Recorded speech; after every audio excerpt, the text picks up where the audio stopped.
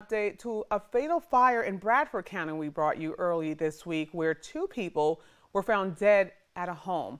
Police have identified the two individuals as 54-year-old Tammy Stilson of Sayre, Pennsylvania, and 36-year-old Andrew Bortle of Sayre, PA.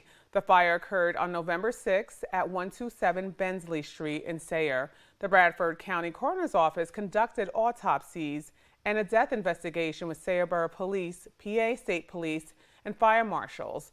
The autopsies confirmed that Stilson and Bortle died of smoke inhalation and thermal burns.